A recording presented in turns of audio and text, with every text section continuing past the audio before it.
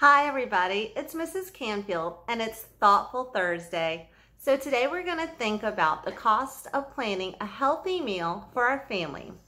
You can use your local sale paper or you can visit your local grocery store's website.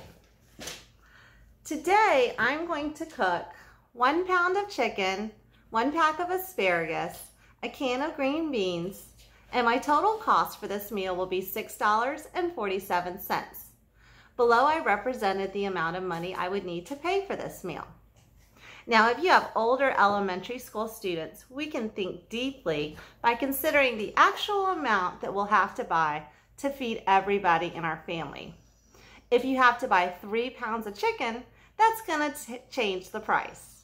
Or 2 packs of asparagus, or 2 packs of green beans. Now I can really understand the cost of planning one meal for my entire family. And if you want to challenge your child even more, have them calculate the total amount of change that they would receive if they paid with a $20 bill. So let's start thinking about being healthy. Let's think about being wise shoppers. And don't forget to follow me on Instagram and Twitter and subscribe to my YouTube channel at Learn Elementary.